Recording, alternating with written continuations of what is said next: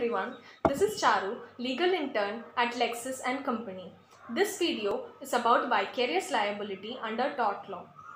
Vicarious liability is a situation in which one party is held partly responsible for the unlawful acts of a third party. The third party also carries his or her own share of liability. But vicarious liability can arise in situations where one party is supposed to be responsible for and have control over a third party and is negligent in carrying out that responsibility and exercising that control. For example, an employer can be held liable for the unlawful actions of an employee such as harassment or discrimination in the workplace. An employer might also be held liable if an employee operates equipment or machinery in a negligent or inappropriate way that results in damages to property or personal injury. Here, a maxim called qui facit per alium facit per se plays an important role.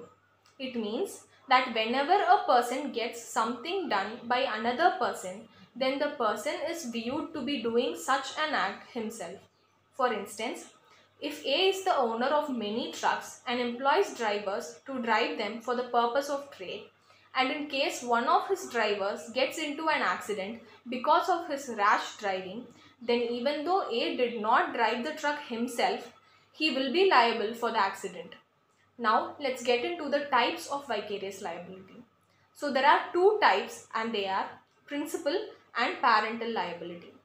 Principal liability is when a person allows another person to use his vehicle to perform a task for the owner, and while doing the task, the person causes damages or injury through negligence.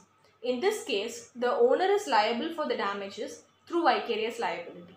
For example, A has a recent surgery and was on complete bed rest. He asked B to complete his insurance work by sending the papers to the company. A lends his car to B during the drive. B had an accident because of recklessness. In the case, A is liable for B's accident. In parental liability, when a child creates damage by taking advantage of the situation created by their parents, the parents are liable for the damages. The situations can be allowing a child to drive or leaving a loaded weapon in a child's reach. In the lack of parental supervision, the parents are vicariously liable for their child's negligence. For example, A is the mother of a 10-year-old child B. While performing the daily chores, she was not able to keep an eye on B, and B damaged the car of his neighbor C. In this case, A is vicariously liable for B's actions, as B is the son of A and she has to keep an eye on B's actions.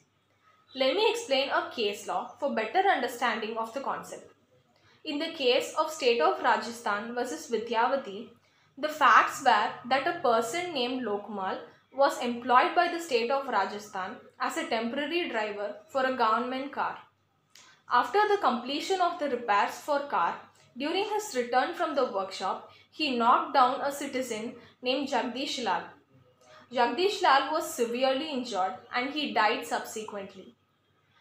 The plaintiff's wife has named Vidyavati, and her minor daughter, through her mother as next friend, sued Lokmal and the state of Rajasthan for the relief.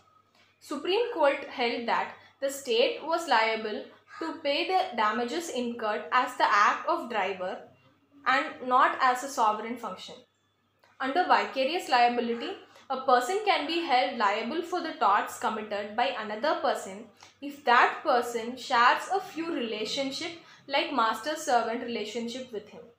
The servant does the act on behalf of his master, and therefore the law of torts provides that any wrongful act which is done in the course of employment by the servant is bound to make the master liable for it. There have been several tests for determining the relation of master and servant, and the court also applies its discretion according to the facts of the case to determine such a relationship. So these are the basic stuff about vicarious liability under tort law.